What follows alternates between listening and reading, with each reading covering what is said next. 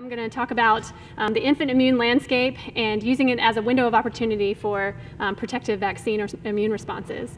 So there's a lot going on in infant development from the time really that the baby is still in utero, but after birth there's a significant number of immune changes that are going on.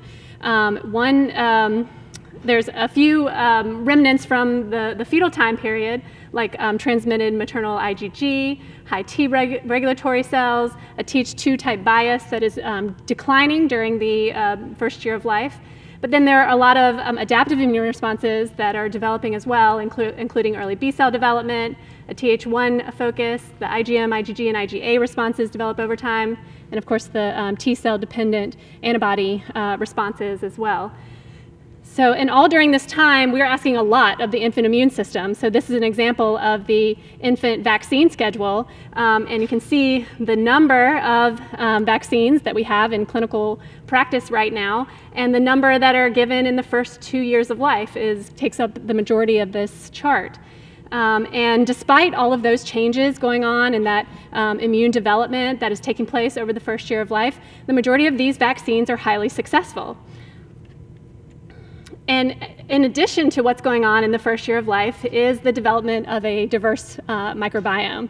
And we've seen that in a number of studies, and there are a lot of influences that come from the feeding practices of the infant that can contribute to the diversity, as well as the maternal microbiome that also contributes to the development of the diversity in the microbiome of the infant. But in all cases, this is increasing over time in the first year of life, and the inter-individual variability also decreases over the first year of life.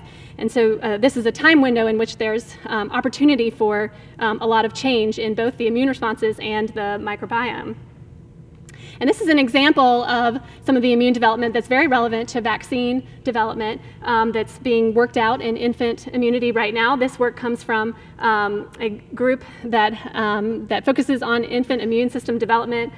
Lee Yin at University of Florida, John Sleesman at Duke, Maureen Goodenow, who's now at the NIH, and Christina de Paris at UNC. But they've done some really elegant work sequencing the B cell receptor and looking at the development of somatic hypermutation over time in infants. And interestingly, there is a pretty low somatic hypermutation initially at birth. Here in the IgG compartment is the least variable. And there's a pretty rapid increase over the first 6 months of life, and then there's a less than steep increase over the next 6 months of life.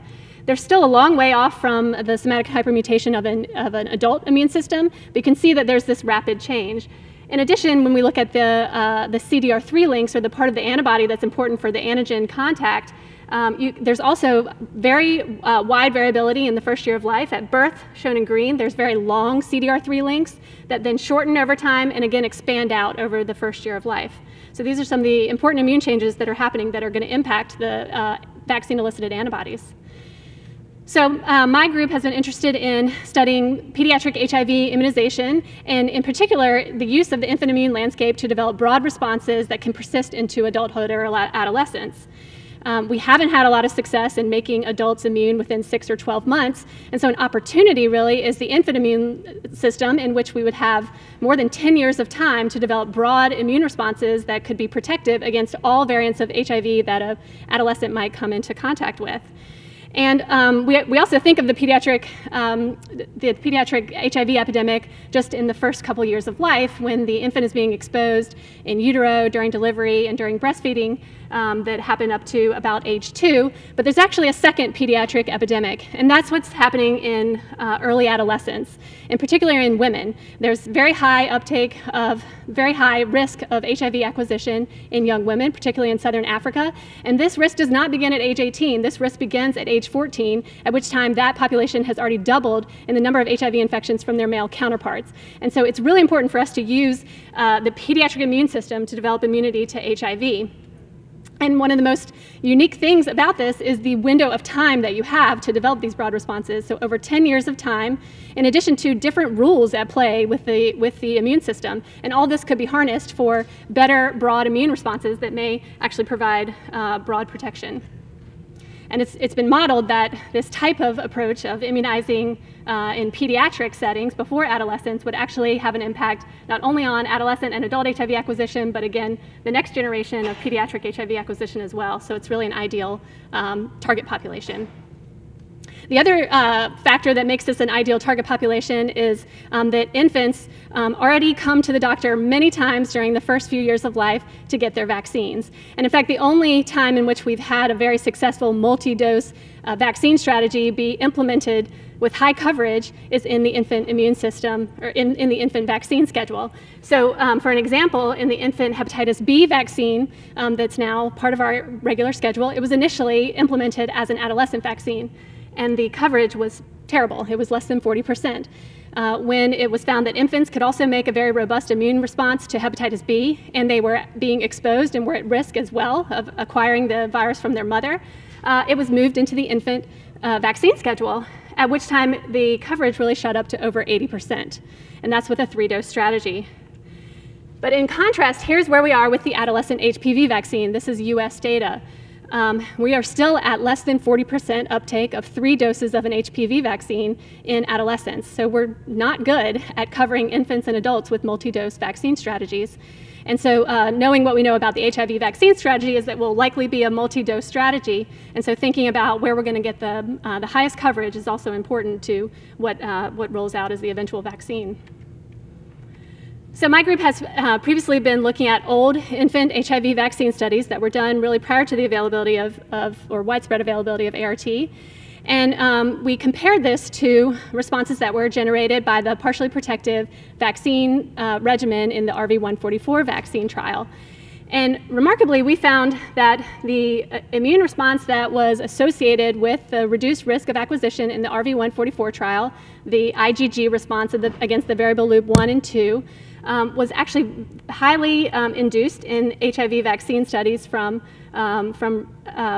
20 years ago that were performed with recombinant GP120, and in the best response was with an MF59 adjuvant. So infants start out with a high HIV envelope-specific response from their mother, because these were all HIV-exposed infants. And then this declines over time. This is the alum GP120 immunized group that had no antibody detected by 18 months of age. But interestingly, with the MF59 adjuvant, we found that the responses were still highly detectable in the infants at 2 years of life. And when we directly compared these to the responses that were elicited in the RV144 trial, the infants had a much higher magnitude of that V1, V2 IgG response elicited from the MF59 adjuvanted vaccine, where the infant response was 20-fold higher than that at peak immunogenicity from the RV144 trial, and still remained at least 5-fold higher at 6 months after peak immunogenicity as well. And then we've gone on to isolate the vaccine-elicited envelope-specific monoclonal antibodies from these vaccinated patients as well. And we were able to generate a number of GP120 specific antibodies from at least one patient thus far that had specificity to variable loops 3, the CD4 binding site, as well as conformational epitopes. And then we've looked at the characteristics of those antibodies as well. And not surprisingly, knowing what has been generated in healthy adolescents in the B-cell compartment, these vaccine-elicited antibodies had a high CDR3 length compared to adult GP120 elicited monoclonal antibodies. And compared to adults in the somatic hypermutation, they had a lower somatic hypermutation rate compared to adults, as expected from the previous data I showed in healthy infants. And this is important because we know that broad neutralizing antibodies have those characteristics of very long CDR3 lengths and very high somatic hypermutation rate. But what is interesting that's coming out of recent data is that HIV-infected infants may be very good at making these broad neutralizing antibodies. So there have been a couple papers come out from both the Julie Overbaugh group and the group in South Africa, Philip Golder and Lynn Morris, that HIV-infected infants may make broad neutralizing responses more frequently than that of infected adults. And Julie Overbau's group recently published that the neutralizing antibodies, these broad neutralizing monoclonal antibodies that they've been able to isolate from the infants, actually have very low somatic hypermutation rate. So potentially the infant immune system is better set up to make these broad neutralizing antibodies without having to go through all the limbo that an adult monoclonal antibody does to be able to get out of, escape all of the B-cell selection and exist as an antibody in the periphery. So in harnessing that potential difference in the infant immune landscape, we've designed a clinical trial that we're going to be hopefully pursuing in concert with the Duke Chavi ID group, the Impact clinical trials group, as well as HVTN and IDRI, which makes a adjuvant that we're going to use in this study. And this is a vaccine approach that has been developed to be a B-cell lineage vaccine approach in which the envelopes that are going to be used, the GP120 immunogens that are going to be used, were isolated from an adult that developed broad neutralizing activity over time. And each of the envelope products that are going to be used in sequence or in combination are from important time points in which that adult went on to develop an antibody that became a broad neutralizing antibody. And the way that these envelopes were selected is based on their ability to bind to the unmutated ancestor of the broad neutralizing lineage. So here we were targeting the lineage of the CH103 antibody, which is a CD4 binding site antibody. So in a study like this, we are going to use the gift of time that the infant immune system provides, and we're going to study both the sequential and combination immunization with these 4 envelope products, starting at birth with the transmitted founder envelope from that individual that developed broad neutralizing activity, another boost at 2 weeks with either an additive, an additional envelope product that came from week 53 from this broad neutralizing individual, or a sequential immunization with a different envelope, and then go on to utilize, again, the schedule that the infants are already falling into with their vaccine visits, 2 months, 4 months, 9 months, and then continue repeated immunization at 18 months and annually up to age 4. And so and then we'll be looking for the development of B-cell lineages that may suggest that broad neutralizing activity can be elicited. But we've also had the opportunity to directly compare infant and adult immune responses to the same vaccine, again, going to old vaccine studies. In the infants, we were able to use the cohort that I presented earlier, which was from the PACTG trial 230, that used both a recombinant GP120 from Chiron and a recombinant GP120 from VaxGen. One was MF59 adjuvanted and one was alum adjuvanted. The infants got 4 vaccine doses between birth and 20 weeks. And then there was a corollary adult study in which they've got either the VaxGen or the Chiron envelope with the same adjuvants. And those were 4 doses given in between 0 and 52 weeks. We had about the same number of plasma samples available from both of those cohorts, and so able to really narrow in on what are the differences in the infant immune response to the same vaccine product compared to adults. And what we found is that while the VaxGen vaccine product, which was adjuvanted with an alum, seemed to elicit very similar magnitude responses at the peak immunogenicity, the MF59 adjuvanted responses were very different in the adult and the infant, so that there were higher magnitude responses elicited in the infant against GP120, as well as the V1, V2 IgG region. And this is at peak immunogenicity, which is a time point that maternal antibody is still present. And so we then looked at 1 year after the vaccine, which is 6 months after the last infant vaccine, but only the same month after the last adult vaccine. And the same thing was true, where the infant immune response remained higher magnitude than that of the adult response, both with the GP120 response as well as the V1, V2 IgG response. When we looked again at another immune correlate that came out of the RV144 vaccine trial, the V1, V2 IgG response that was a V3 subclass, or sorry, IgG3 subclass, seemed to be better associated with protection in the RV144 trial. So we looked at, in the infants, how frequently was a V1, V2 IgG3 response elicited. And in fact, it was more frequently elicited in the infants immunized with the MF59 adjuvanted GP120, up to 40% compared to adults, which was only around 15%. So in summary, in comparing the adult and infant immune responses to the same vaccine product, infants seem to have a higher magnitude GP120 and V1, V2 IgG response compared to adults, both at peak immunogenicity and 6 months later. And the infants have a higher frequency of the V1, V2 IgG3 response than adults, and also these responses are durable for over 2 years.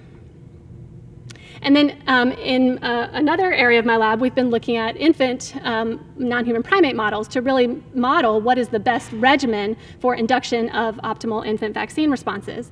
And so I'll show you some data from this. In this study, we were studying the regimens of an MVA, a pox virus vector, with a recombinant GP120. Again, this is the type of vaccine that went into the RV144 trial and was protective in adults. So we had 4 different arms. One got an envelope protein only. The next got a MVA prime, and then followed by protein boosts with the red diamonds. And a third arm got the MVA and the protein at the same time. And then we had a 4th group that was an extended interval of those, the combined MVA plus recombinant GP120 given at the same time. So instead of 0, 3, and 6 weeks, which were the first 3 groups, the extended interval was given at 0, 6, and 12 weeks. All of these infants did get a MVA expressing GAG and PAL to elicit T-cell responses.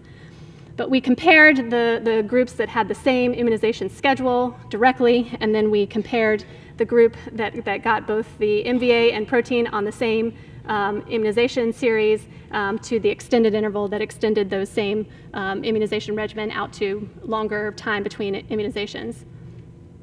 And here's some of the results from those optimizations. So first, we noticed that there was an early response to the vaccine as long as the envelope protein was included in the first vaccine. And this is something that's important to infant immunity because they're being exposed right away after birth via breastfeeding. But we also noticed that we could achieve persistent responses, again, mirroring the infant data as well, the human infant data. So here in the extended interval group, those animals were maintained out till after 30 weeks of age and even boosted once, where we saw a memory response with the GP120 specific IgG. We then compared the magnitude of these different regimens between each other for those key immune responses that we think might be protective against HIV acquisition. And interestingly, the protein-only group did the best in eliciting the V1, V2 IgG response. So clearly, infants are responding well to protein only. In addition, the neutralizing antibody magnitude and kinetics were actually better in the protein-only group, again, where the tier 1, so the easy-to-neutralize viruses, were neutralized at a higher magnitude by the protein-only group, and that response persisted as well compared to those that included an MVA. But then when we compared the extended interval to see if we got any benefit from extending the interval, it did seem, in comparing to just the same vaccine regimen given at 0, 3, and 6 weeks, extending the intervals out to 6 weeks of time between each immunization did increase the magnitude and the kinetics. But going on to additional functions, we looked at the induction of ADCC titer, which seemed very similar between all of these different regimens. However, when we looked at a heterologous GP120, there were non-responders in each of the non-extended vaccine groups, and the extended intervals seemed to be able to respond better to the heterologous envelopes with ADCC responses. We also looked at TFH induction because an antibody response also needs strong T-cell help as well. And it seemed that actually the protein vaccine alone was also outperforming the other regimens in the induction of functional TFH cells in the lymph nodes and the spleen. But finally, the most interesting finding really came from when we looked at the gut. So we quantitated the number of antigen-specific B cells that were elicited by the vaccine, so B cells that are binding to the HIV envelope after vaccination. And it seemed very similar in the lymph node between the different groups. However, what really stood out is in the extended interval group, we actually had detectable envelope-specific B cells in the rectal biopsies compared to the non-extended groups did not. And so either there's an impact of age or extending those intervals on the induction of that response. And that was really mirrored when we measured the stool IgA responses between these groups as well, that the extended interval group clearly had an advantage there. So what is that telling us about how we can then combine this with the development of the microbiome? So in particular, for developing those mucosal responses.